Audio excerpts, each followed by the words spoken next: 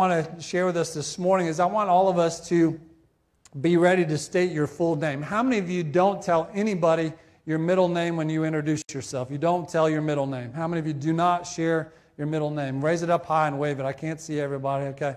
How many of you do share your middle name? We got one gentleman in the crowd, and I should have known it would have been Humphreys. Humphreys, what is your middle name? Rex. Rex. Yes. I remember that now. We all normally don't share that, right? That's part of the part that we don't share. And I want you in just a minute, I'm going to ask you the question, and who are you? I want you to state your full name with your middle name, all right? And don't hide your middle name. I want you to say it loud and proud when you get to the middle name, all right? So when we get there, I want you to share your full name. I'm going to ask you the simple question, and who are you? Are you ready? Here we go. And who are you? Okay. Now, I want you to look around at someone you don't know. Find someone you don't know in the crowd. Everybody's got to find someone you don't know. Maybe eye contact with them. And if they were to ask the question, and who are you, I want you to, when I say, and who are you, I want you to say, who, me? And I'm going to say, yes, you. And then I want you to tell that person your name. Are you ready? And who are you? Who, me? Right? I added too much. I already complicated it too much. All right, so I'm going to say, and who are you? And you're going to say, who, me? And I'm going to say, yes, you. Then you state your whole name to the person you think doesn't know you. Are you ready? There's two over there. All right, and who are you? Who, me? Yes, you. You still don't know your name.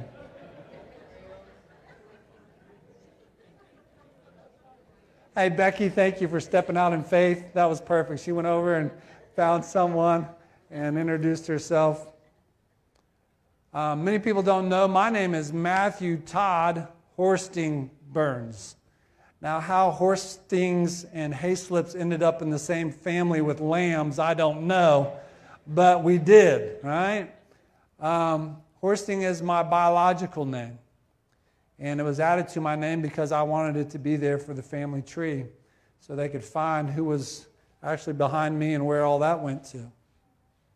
You know, it's very important that we realize today that yes, you and yes, me, God is wanting to fulfill His purpose through you. Not only does God have a lot of things in our life that are very similar, when we would study the Scripture about the will of God for a man's life, the role of a man in the home, the role of a man in a church. If we would study in the Scripture the role of a lady and the role of what a powerful lady is. We even talked about that on Mother's Day, some of the powerful ladies in the Word of God, what God's purpose was and what He did in their lives. There's a lot of things that would be general and the same, but there would be a lot of things that are very detailed and on purpose.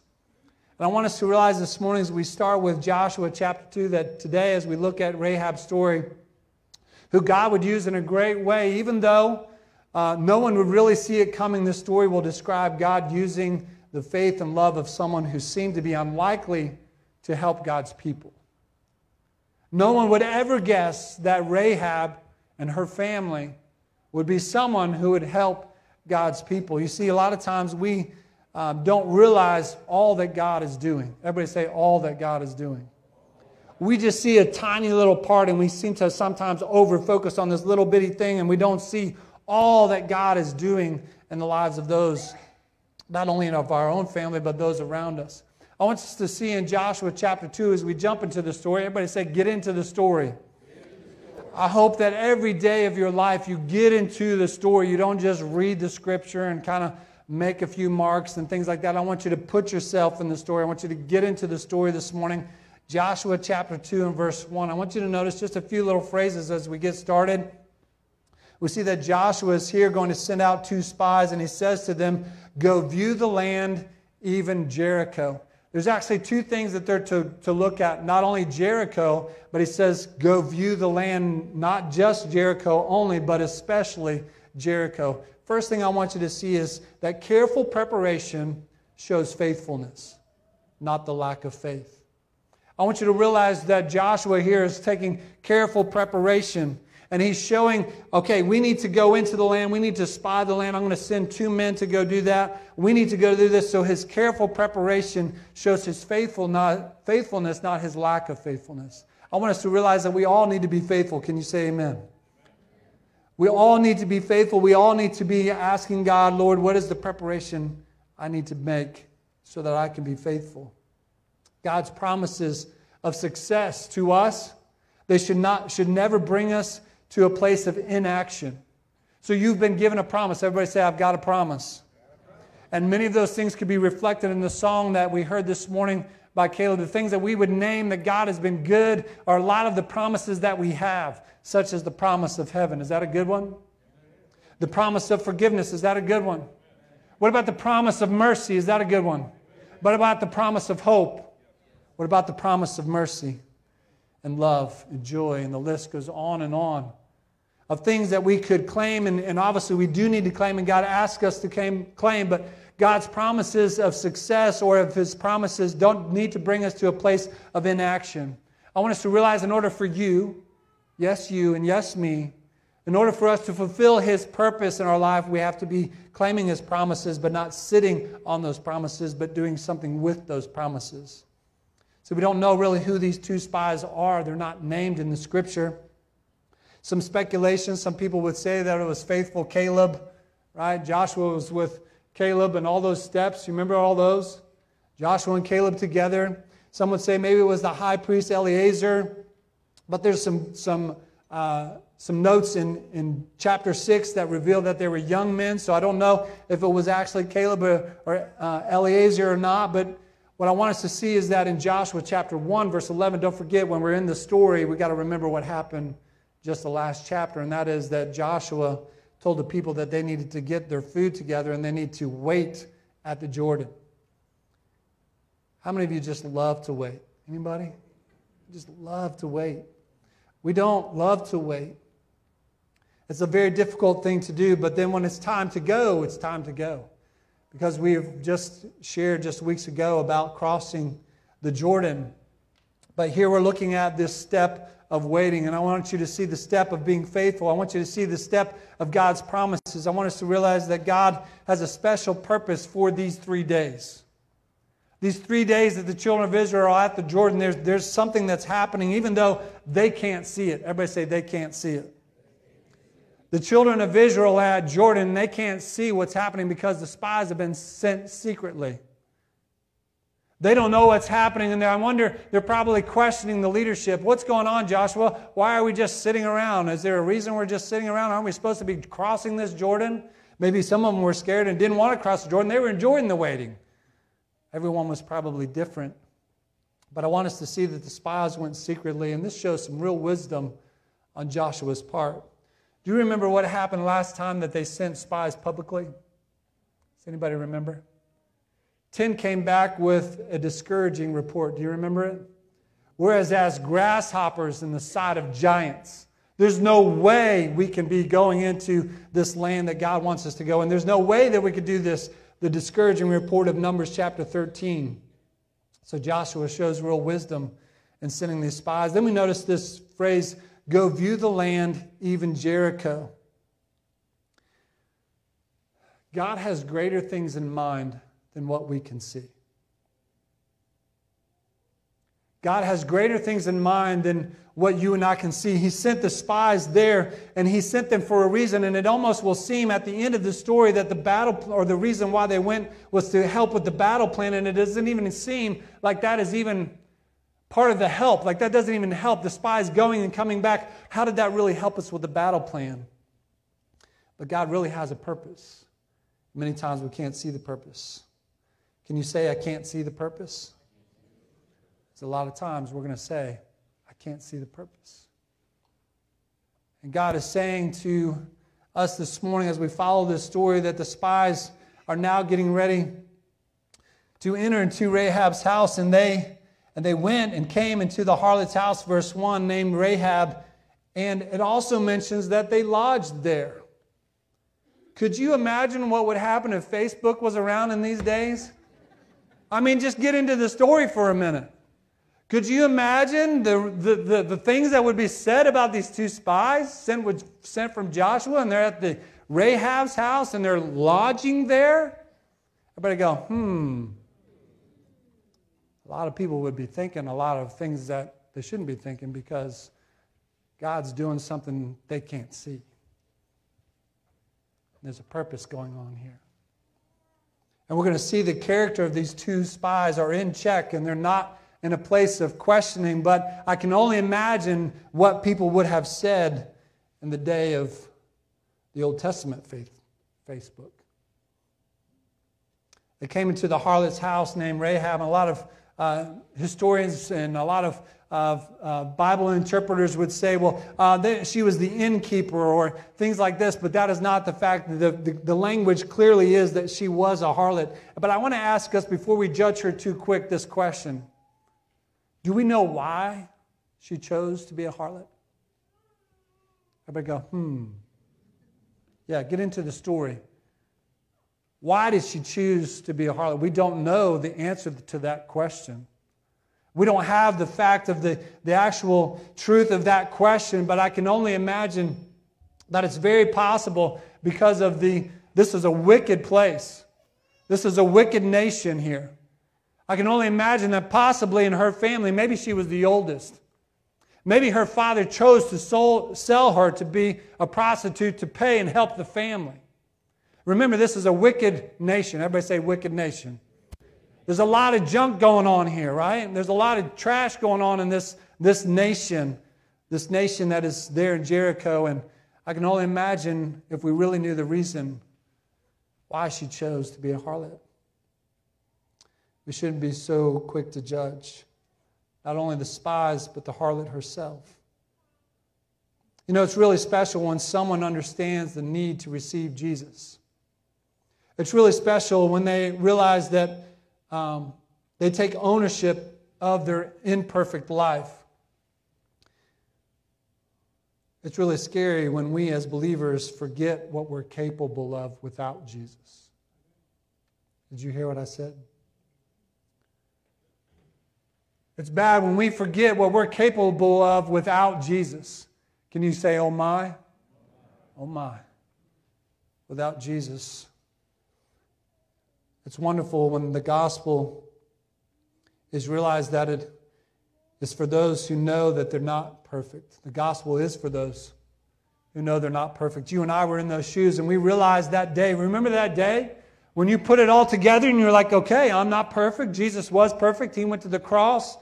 He took the innocent death that I should have paid to even try to be somewhat good, but He took it for all of us, and because of that, He rose from the dead, and I can be saved today? Yes, that's true. You can be saved today.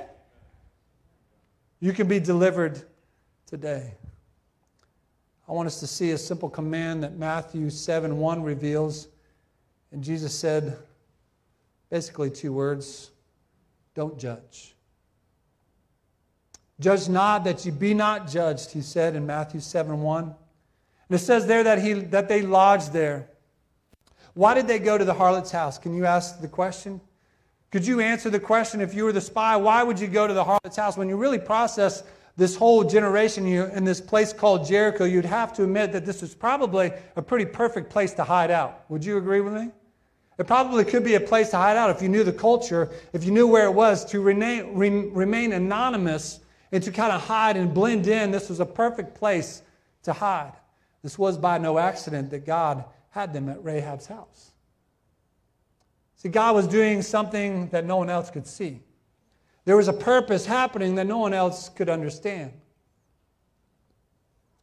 I love how that there is no hint of immorality with Rahab and these men because their testimony is important. But her story is important as well. See here in verses 2 through 7, I want you to take a glance at this. It says, and it was told the king of Jericho, saying, hey, there's some men here. There's some men here, and they're here to spy. In verse 3 it says, and the king of Jericho sent unto Rahab, saying, bring forth the men that came into thee, which have entered into thine house, for they be come to search out all the country. They're here to spy and to see how to attack us.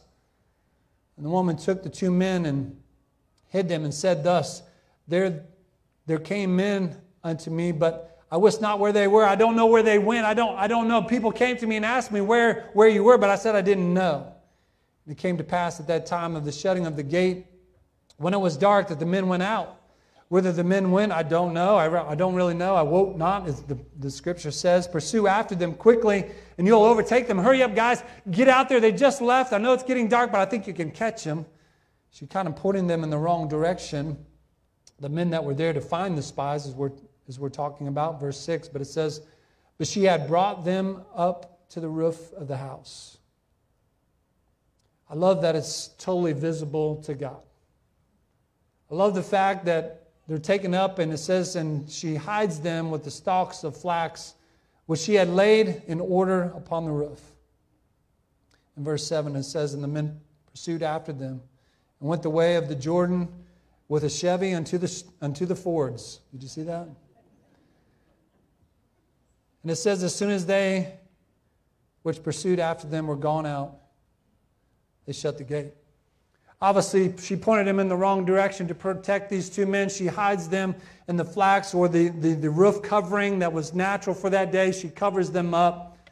I want us to see a couple different phrases here. Rahab took the two men and she hid them. In her culture, I want us to realize that the tradition or the strong tradition of hospitality. Can you say hospitality? Man, don't you love it when someone gives you something good to eat? Don't you enjoy that? You didn't have to work for it. You didn't have to prepare it. They just give it to you, and boy, that hospitality tastes good. But this is something else I want you to see, that Rahab still had this same mindset of her tradition, of her country, but she took it a step further. Not only would she have the duty to protect and take care of these men because they were in her house, Rahab shows great courage by putting her life on the line. Do you realize what she really did? She put her life on the line. Her life actually could be taken now by her nation. Because she protected these two men.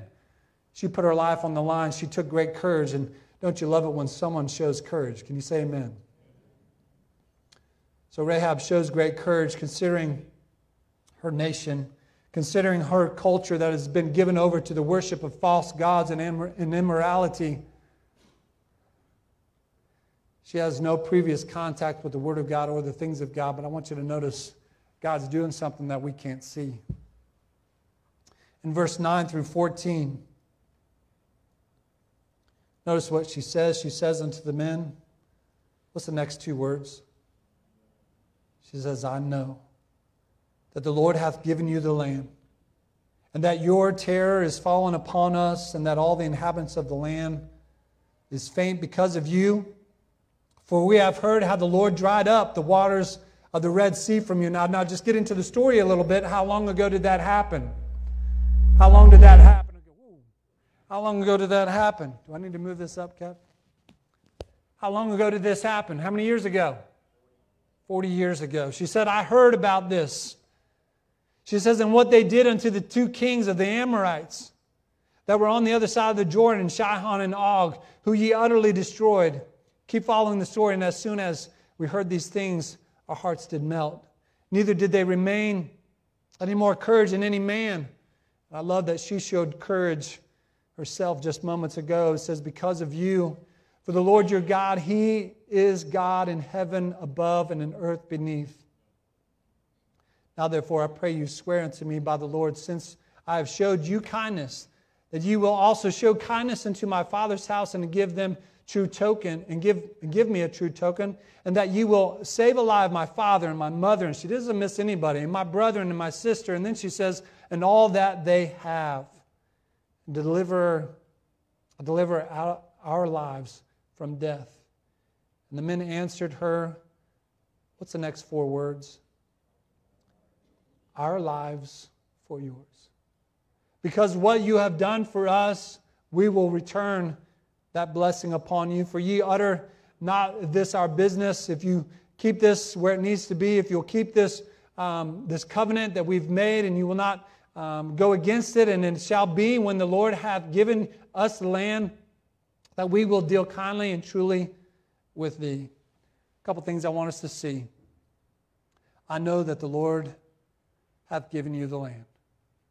This sudden outburst, right? An outburst of faith showing that God had a purpose in bringing Rahab and the spies together. Don't you love it when you see someone trust Christ and they just believe and they step out in faith? Do you love that? Say amen.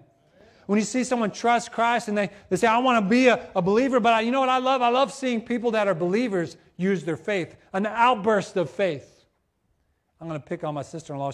I didn't know she was going to go across the aisle. She took that challenge for real, and she went over and goes, I'm going to tell this person who I am. And she goes over there and says, hey, I'm Rebecca Leanne Hayslip. Don't you love when someone has an outburst of faith? Say amen. We need to have that outburst of faith and see that God is doing a work. This was the same kind of thing that we enjoy when we see people trust Christ. I love how she says, He is God in heaven and God on earth. Rahab's, you could say her declaration, right, was proof of her faith. I want us to see, you may remember these verses in Hebrews chapter 11. Listen to me. She's the only second lady mentioned in all of those few that were mentioned in the Hall of Faith in Hebrews chapter 11. It says, and without faith it is impossible to please God or to please Him. You know that verse, right? Can you say that phrase with me? For without faith it is impossible to please God. Can you say that with me? For without faith it is impossible to please God. And it goes on to say, for he that cometh to God must believe that He is. If you're going to come to God today for salvation, if you're going to take that step, believe that He is who He says He is. Believe that He is the King of Kings. Believe that He is the Savior of the world on the cross. It says, and He is the rewarder of them that diligently seek Him. And I want you to see this. And it says, by faith, the walls of Jericho fell, in verse 30. How did the walls of Jericho fall, people? I can't hear you, church. Church, I still can't hear you. By faith, the walls fell. What personally in your life do you need to see God take down some walls? What is something that He needs to reveal to you? What are you praying about? What are you asking God? What are you seeking God about? What are you knocking, as we talked about in our Bible study on Wednesday, to ask, seek, and to knock in our relationship and our prayer life with Him? By faith, the walls of Jericho fell down after they were compassed about 7 days. In verse 31 it says, and by faith, the harlot Rahab perished not with them that believed not, when she had received the spies with peace. Notice also in James chapter 2, if you want to turn there, verse 24, 25, and 26 says, you see then how that by works a man is justified, and not by faith only. See, our works are representative of our faith. It says, likewise also was not Rahab the harlot justified by her works and by her faith, basically, it's saying. Both of those go together. When she had received the messengers and had sent them out another way, she pointed them in the direction away from those that would seek after her to destroy them. For as the body without the spirit is dead, so faith without works is dead also. Can I ask you a really big question this morning? What works are happening in your life personally because of your faith? What works are happening in your life right now because of your faith? What steps and what works are you taking as a result of your faith? Is there evidence of your faith? Or is your faith fallen asleep? Rahab was not saved by her works, but by her faith. She knew who God was. She knew who she was, and she trusted God for her very life. She had fear of God. She showed her reverence. She had faith in God. She had the facts about God, so she declared her faith, and she also took steps in believing the facts about God.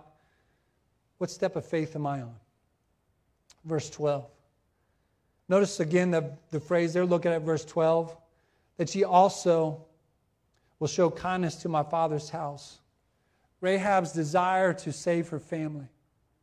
Rahab's desire to save her family, to take a step of action to rescue their lives. You see, the whole thing that we talked about, why did she choose to be a harlot? We don't know the answer to that, but her focus on her family, could she really have this desire? Obviously she does, because she shows it here, to save her family. Was she being a harlot only because her family needed her to be? What was the true reason? We don't have the fact of that, but we can truly see her love here for her family and her faith for her family. She says, swear or promise to me in verse 12. See, Rahab longed for assurance. Everybody say assurance. What step of assurance do you need in your faith right now? As you say, okay, God, I see an arrow of my personal life that you need me to go this way. I'm going to take a small step that direction. Can you keep giving me assurance I'm going the right direction with my faith? Not only does she want assurance by asking for a promise, you and I need the same thing in our life. In verses 15 through 21, we're going to see here the meaning of this scarlet cord. I want you to look at it with me. In verse 15 it says, Then she let them down by the cord through the window, for her house was upon the town wall, and she dwelt upon the wall. As she said unto them, Get you to the mountain, lest the pursuers meet you. She actually sent them the opposite direction of where the pursuers went. And hide yourself there. How many days, church? 3 days until the pursuers be returned. Remember, God has a purpose for these 3 days. And afterward, may you go your way. In verse 17, and the men said unto her, We will be blameless of this thine oath, which thou hast made us swear. Behold, when we come to the land, thou shalt bind the line of scarlet of thread in the window, which thou didst let us down by. And thou shalt bring thy father and thy mother and thy brethren and all that thy father's household home unto thee. Notice it says there in 19, he says basically that all that are in your house will be saved. If anyone steps out, that's when they'll be at their own risk. And verse 20 says, If thou utter this our business, then will we be quit of thine oath. We'll be void of this oath, which thou hast made us to swear. In verse 21, and she said, According to thy words, so be it. I love how she says this here, according to your words, so be it. And she sent them away and then departed, and she bound the scarlet line in the window. I want you to see a couple things here. That she took the scarlet and she bound it immediately in her window. This window was not only probably in her day, most likely was already had a piece of scarlet in it because of her being a harlot, but this is another piece of scarlet that's supposed to represent something different, because see, in Joshua in the Old Testament is a picture of Jesus. And Jesus is being the representative of this scarlet thread here. In just a moment you'll see, as we look at it, it says the single thread of scarlet, or this rope, or this, and actually made out of the same thing that the flax was made of out of the roof, was taken, and it was probably not very small. It was probably pretty big, because obviously it had to hold the weight of these men to go down out of the city. And this was to be a signal to the army of Israel that the people in this house should be spared. So think about this for a minute. Despite Rahab's desire, despite her faith, despite the promises that the two spies gave, if she would not have put this scarlet thread or this scarlet rope in the window, she would not have survived. It was her step to immediately take that and to hang it in that window. Without it, she would have perished. Without this blood-red cord hanging from her window, she would not have the symbol or the signal of Jesus' blood on her window. Remember the day of Pentecost, right? 40 years before, as they left Egypt, right? The day of Passover, the innocent lamb was to be sacrificed. Do you remember that, church? And the blood was to be applied to the window. So basically, or to the door, the blood is basically being applied to this window. So without this scarlet cord, she could not have been saved. I love how she did it immediately. She didn't wait. See, Rahab immediately did this, putting her faith in both the identification and the safety of the scarlet cord, representing Jesus and God Himself. She trusted the two spies who made the promises about the scarlet cord Can I ask us this question? Who do you trust? Do you trust what God is saying to you? Do you trust the people that God is putting into your life? Who do you trust? But then I ask us this question this morning, who do you judge? Have you found your place in your heart that you're judging someone or putting some assumptions on someone? God doesn't want us to judge one another. He wants us to trust one another. I want us to notice that Joshua would be the savior of Rahab, but he would be a judge to the rest of Jericho. Jesus is the savior for those who trust him and the judge for those who reject him. She said, according to your words, so be it. See, Rahab's destiny, listen to me. Rahab's destiny was to marry one of the princes of Judah. Say, I can't see it. You're not talking to me. I can't see it. See, we can't see the purpose of why Rahab's house was to be saved. We don't see the purpose of Rahab's desire to be saved. But now, later, we see Rahab's destiny and her purpose was to marry one of the princes of Judah and be found in the lineage of King David himself, the great-great-grandmother of King David. But that's not what's so important. She was to be in the lineage of Jesus himself. So you may not be able to see the purpose. You may be tempted to judge, but I encourage you this morning to trust the right people.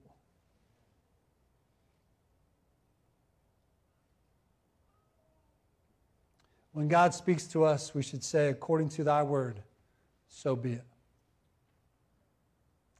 God, fulfill your purpose. These last couple of verses. In verse 22. They went to the mountain as she had suggested. They stayed those 3 days. They returned to the people of God. It says in verse 23, they descended from the mountain and came to Joshua. In verse 24, and it says, and Joshua said, why did you go to the harlot's house? Is that what your Bible says? I can't hear you, church. No, it does not say that.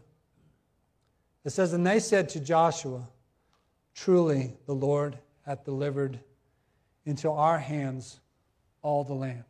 Look at me, church. See, Jericho was just the beginning. Jericho, the city of Jericho, when it would be conquered, if you looked at that land, it opened up all the other lands.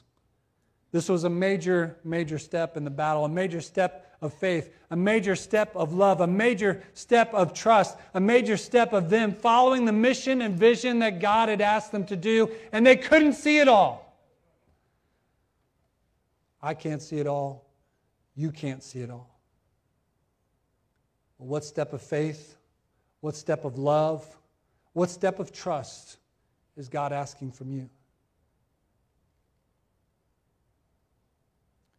I can imagine as they talked and had this conversation, we see the end of the conversation, obviously, but considering how God would conquer the city of Jericho is not discussed in this meeting. Because in chapter 6, that's going to be revealed to Joshua. How did this information even help them in the battle plan of Jericho? You could say it really didn't help at all, because when you look at Jericho, Jericho was one of the most fortified cities of Canaan. 2 walls around it. More evidence has been revealed of this in the past years. This was a major fortified city. Like I said, it opened up the rest of the cities beyond it and the nations beyond it. And if Israel could conquer this land, it would open up all that God had for them. I don't know what's in front of you that God wants to conquer, but there's a whole lot ahead of that. I don't know what's in front of you that you need to use love for, or faith for, or trust for, but when you do that and when you use it, God's going to open up a whole lot more to you. God's going to give you and show to you things you didn't see before, and because of your trust and because of your willingness to see, you can't see it all.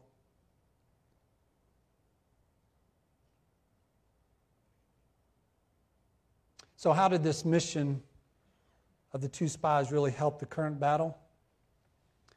It's found in verse 24, where it says, truly the Lord hath delivered into our hands all the land. Did it say Jericho? It did not. It said all the land. They knew that they could see beyond Jericho.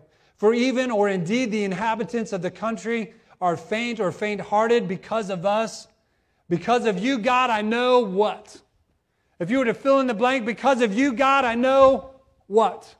What could you say this morning? God, because of you, I know I can be saved. Because of you, I know you're going to take care of this.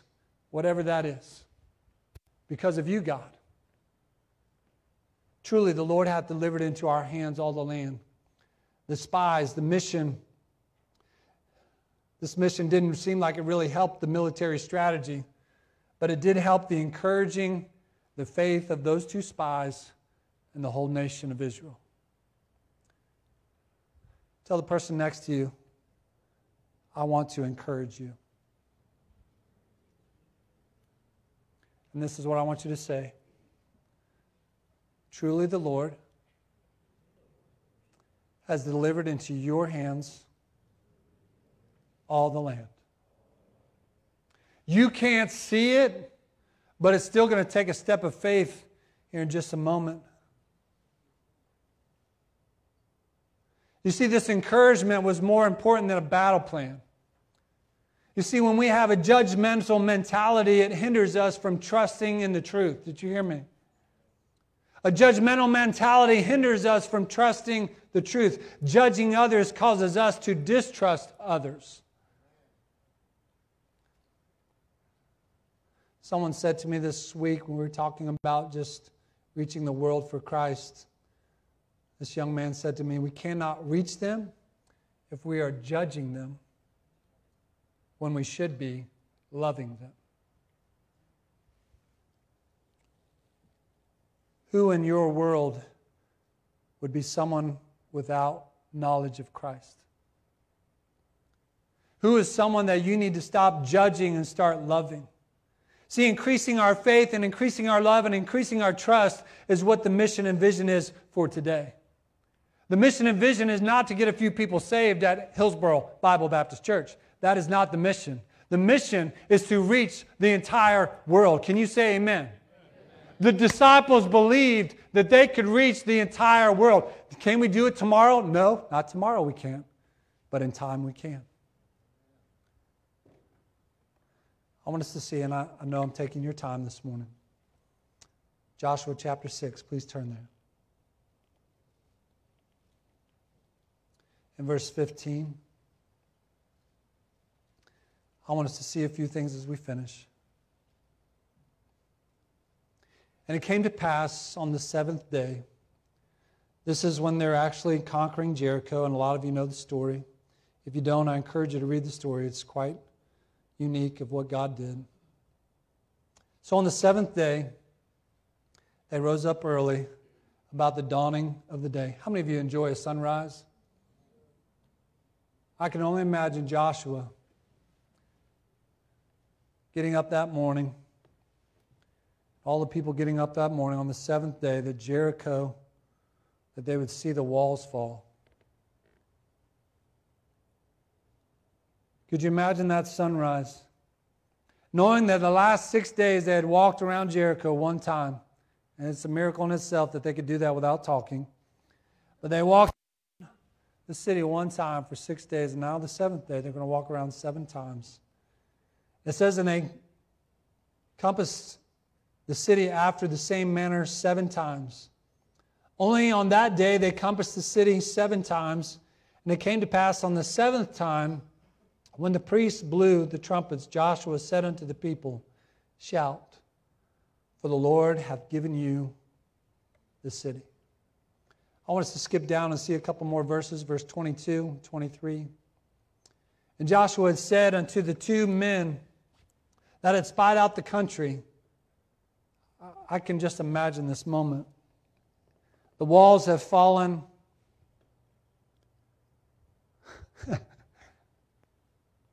Joshua says to the 2 young men, it says in just a moment, I want you guys to go to Rahab's house and ask them to come out. Could you imagine having that experience at Rahab's house and her protecting you, and now the scarlet cord is in the window and her house has been spared, and Joshua doesn't go, I'm going to go in there and I'm going to say hello to everybody. He says, you 2 boys, Go in there and get Rahab's family. I want you to see what God has done that you could not see. I want you to see what God did through you. And it says, and the young men that were spied went in and brought out Rahab.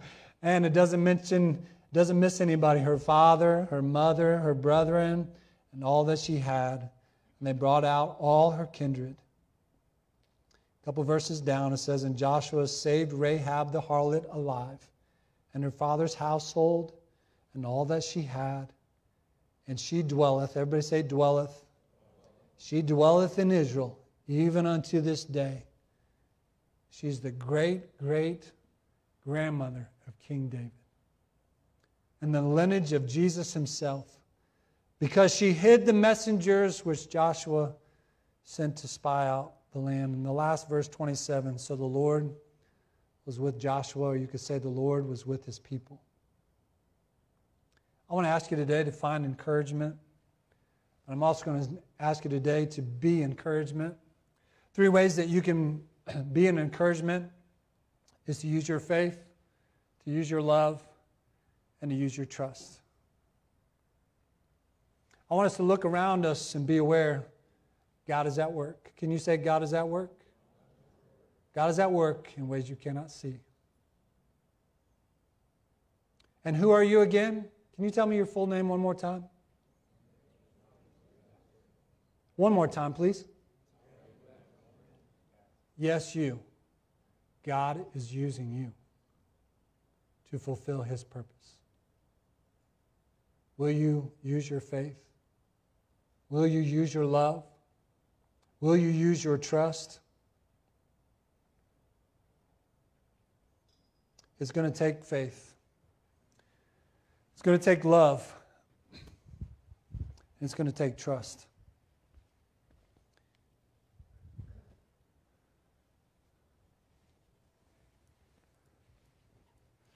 Could you imagine that scarlet cord, that scarlet rope made out of flax hanging from that window?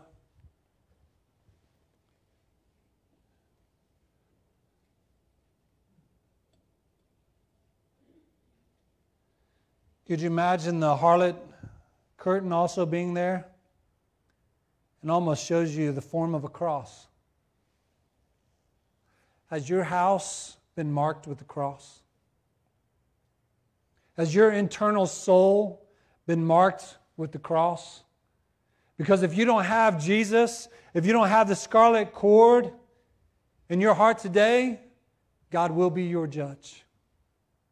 But God desires to be what, church? Your Savior. Today, make Jesus your Savior. Trust in the scarlet blood that ran from the cross for you. Don't forget, church, listen to me. Don't forget what you're capable of without Jesus. We all have a way to forget that. And I believe it's the attack of Satan on the believer to say, you're pretty good. You're a pretty good guy. You're a pretty good girl. You should just enjoy the promises of God. Why use your faith?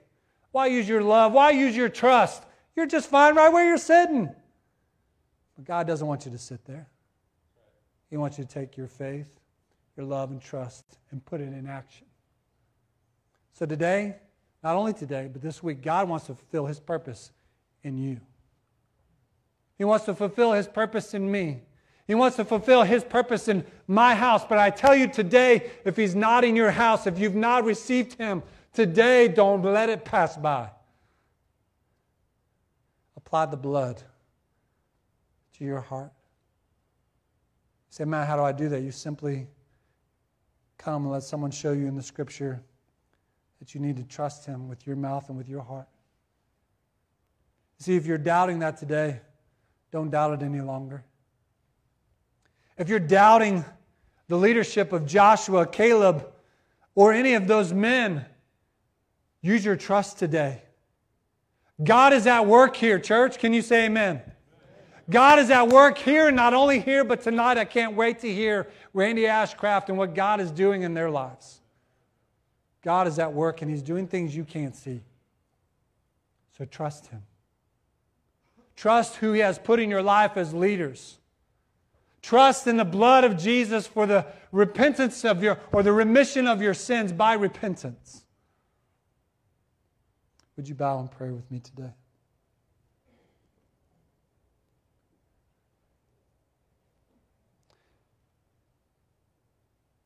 The instrument will play in just a moment, but if you're a believer today, God said something to you today, would you step out in faith? Would you step out in love? Would you step out in trust? Would you come to Him today as His people and say, God, there's a lot of things I can't see, but God, I know You're working, and I'm going to trust what You're doing. I'm going to trust in Your purpose for my life today. And just like those spies came to Rahab, I know that there's someone that needs Jesus in my life that You're going to take me to. And God, I want to be that person that reaches them.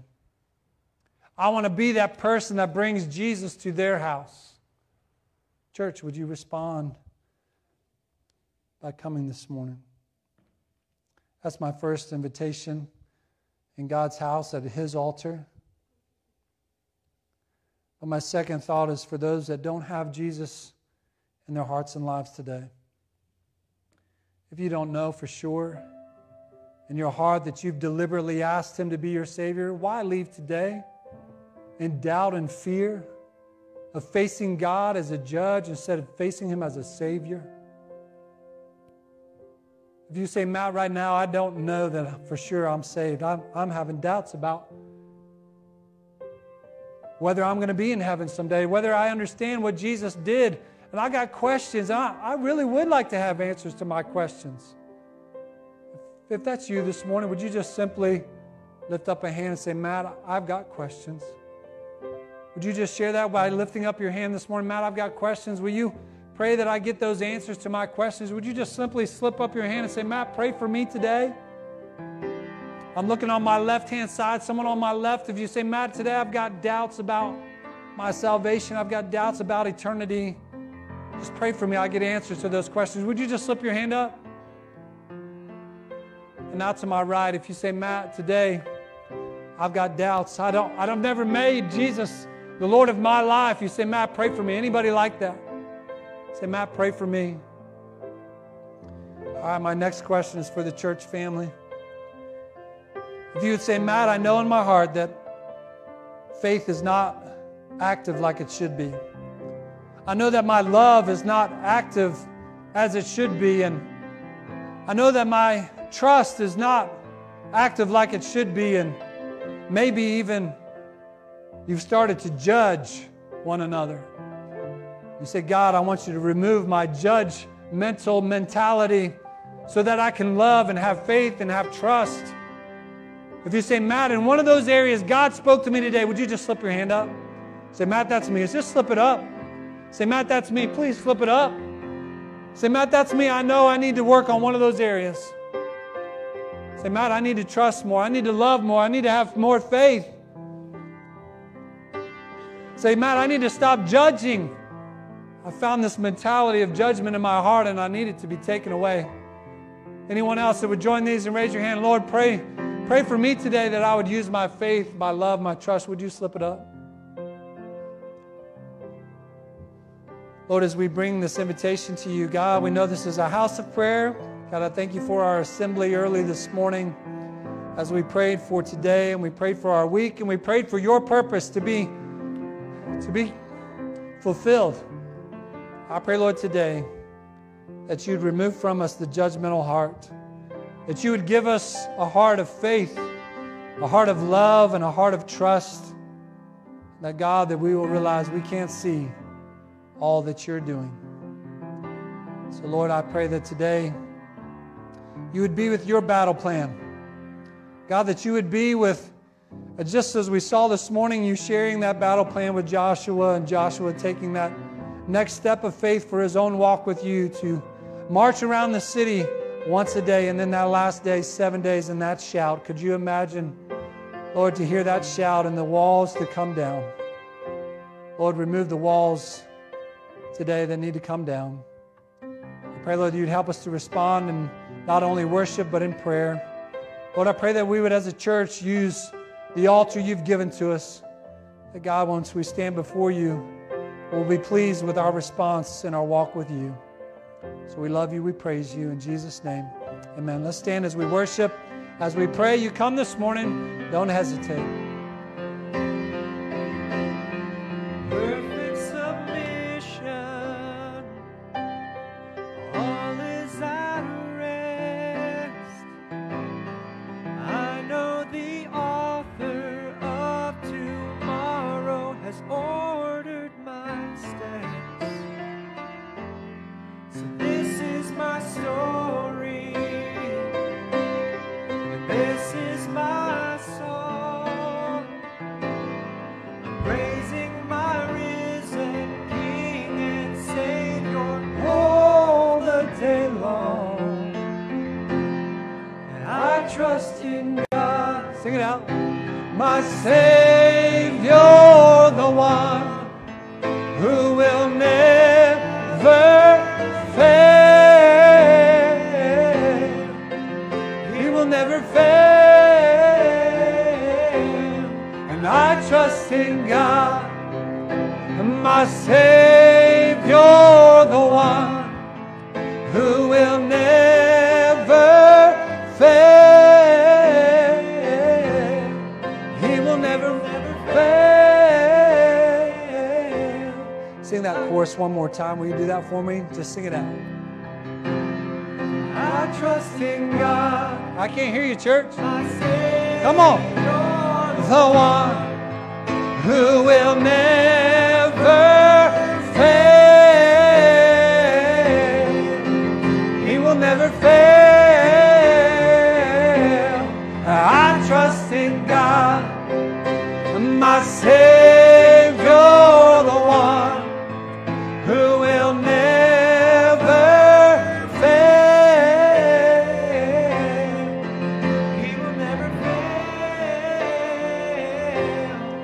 I trust in God. He said unto Joshua, truly the Lord hath delivered into our hands all the land. I want to encourage you to meditate on that verse this week and to memorize that verse. That would be Joshua 2:24. I don't know what land is ahead of you, but God's got it taken care of. If you believe that, say amen.